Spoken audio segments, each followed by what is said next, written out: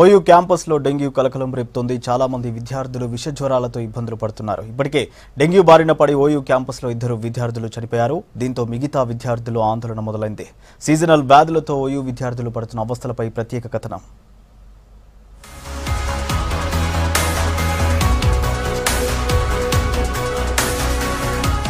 Dengue విద్యార్థులను కూడా వణికిస్తోంది.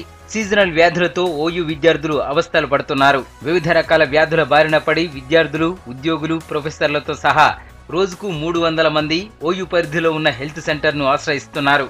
ఇందులో 70 మందికి పైగా వైరల్ ఫీవర్స్ తో ఇబ్బంది పడుతున్నారని అధికారిక లెక్కలు చెప్తున్నాయి.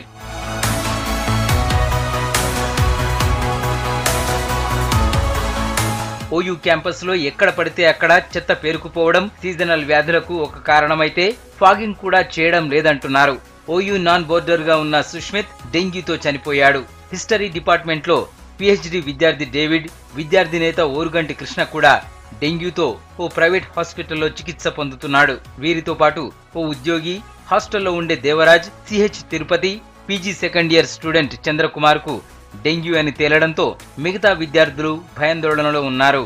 వైరల్ ఇన్ఫెక్షన్స్ ఎట్లయితే ప్రబలిపోతుందో సైన్స్ పరంగా చూసినట్టయినా కానీ ఇప్పుడు మన రీసెంట్గా న్యూ పీజీ నుంచి హాస్టల్ సుష్మిత్ అనే నిజామాబాద్ విద్యార్థి డెంగ్యూ ఫీవర్తో చనిపోయింది. అది సో దానికి ఏంటంటే మినిమం ప్రికాషన్స్ ఫాగ్ ఇవ్వడం కానీ, లేకపోతే దోమల పైన పిచికారి చేయడం కానీ, లేకపోతే ఇలాంటి మినిమం కనీస చర్యలు తీసుకోవాలి.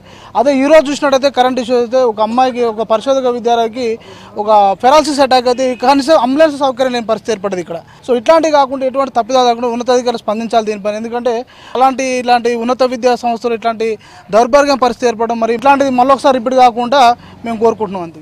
చెట్లు ఎక్కువగా ఉండడంతో దోమలను కంట్రోల్ చేయలేకపోతున్నామంటున్నారు శానిటరీ సిబ్బంది. ఈ సీజన్ లో విద్యార్థులు తగిన జాగ్రత్తలు తీసుకోవాలని సూచిస్తున్నారు. ఓయూలో ఫాగింగ్ చేయడంతో పాటు యాంటీ లార్వాను స్ప్రే చేస్తున్నామంటున్నారు.